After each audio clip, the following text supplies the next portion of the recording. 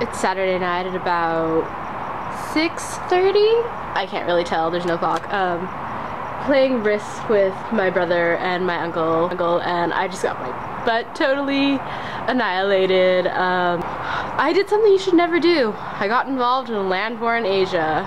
Normally my strategy is take over Africa and then go naval and own all of the oceans, but it didn't work out too well this time because I'm like, this time I'm going to take Asia and go nuclear, and it didn't work out.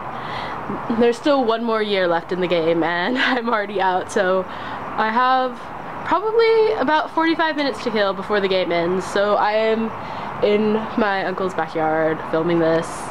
You'll probably see this tomorrow night because there's no way I'm editing this tonight. That meow is my uncle's cat, who, right there, that cat. I don't even know if you can see my face, so I think I'm gonna stop this and see how well, because there's the one light.